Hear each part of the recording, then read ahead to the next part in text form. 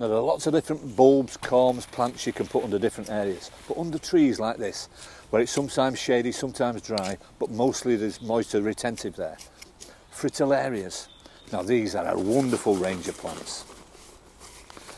They don't look very inspiring, tiny little plants, but look at that bulb. You can see which way to plant it up, tiny little thing, but that will produce a flower, and they're called snake's head fritillaries, really because they have this effect of being like a snake's head bell. Beautiful, or checkerboard fritillaries, they're sometimes called.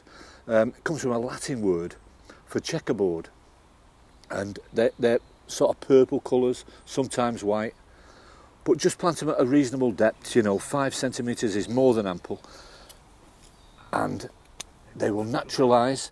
And I'm just clearing an area because it's well prepared soil, this, prepared by yours truly.